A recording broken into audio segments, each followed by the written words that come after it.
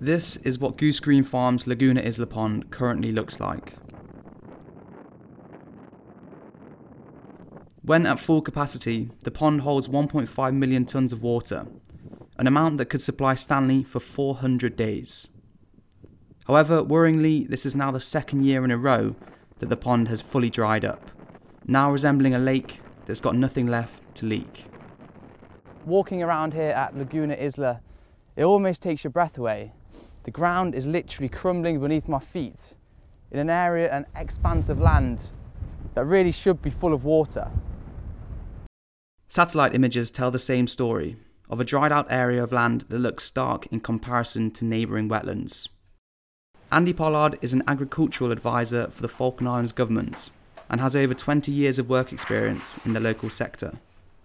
There's been some climate modelling work done by, kind of through Jim McAdam and the Queen's University of Belfast, and that is really our evidence base for suggesting that that the land is going to continue to dry into the future.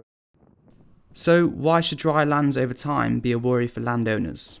Well, it's twofold. Environmentally, areas such as here are habitats for many different species that then in turn support a healthy ecosystem. But socially and economically, if the land can't be used to shelter or to graze, then this in turn will have a huge impact on the productivity of a farm and therefore the livelihoods of farmers and landowners. Science already undertaken in the Falklands offers potential reasons why areas of land like Laguna Isla are drying out. Coming out of winter and then going into spring, you start to get negative moisture loss because the evapotranspiration rate is higher than the rainfall rate. It includes critical things like wind, it includes rainfall, it includes daylight hours, sunshine intensity, all of these type of things. In the Falkland Islands government's 20-year environment strategy, published in September, land and freshwater is a strategic objective that is addressed. The purpose of the environment strategy is basically to set, some long-term goals and a kind of vision of the future that we can work towards, as well as kind of setting out some of the actions to guide the work going forwards. And that's basically to work towards having a better environment for future generations.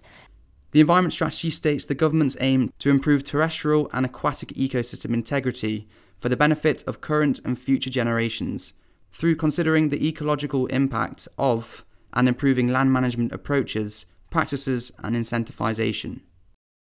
Certainly, a driving force behind improvements will be research in the nation's soil and wetlands, something SARI's Dr. Steffi Carter is leading on. I managed the soil mapping project at Renfrew about 2 years, from 2018 to 2020. And the idea was to get some baseline maps on the soils that we have. We didn't really have any information for farmers in terms of nutrient level in certain areas. We didn't really have a map on erosion or peat extents. That's what that project was about. Dr. Carter's online soil map database can now serve as a key local climate change mitigation tool for the future. As part of her current work, Dr. Carter is producing a wetlands action plan. Is putting loggers in place, data loggers, so we don't just have a one-off picture, but they take data every 5, 10 or 15 minutes or so, looking at water level, water temperature. And I really hope that FIG will be able to maintain those loggers, so we've got that information not just now, but also 5 or 10 years into the future. Looking to the future, there are recommended actions that landowners can and are taking now, though, to combat drying lands.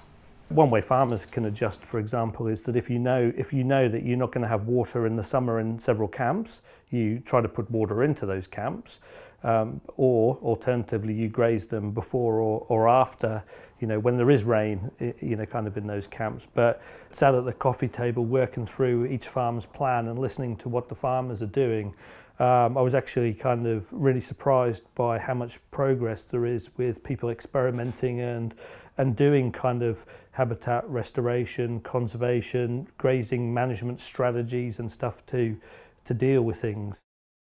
As for Laguna Isla, only time will tell if the land will manage to recover to suitable water and chemical levels to support life again. However, if nothing else, it will continue to serve as a stark warning of a wider national issue.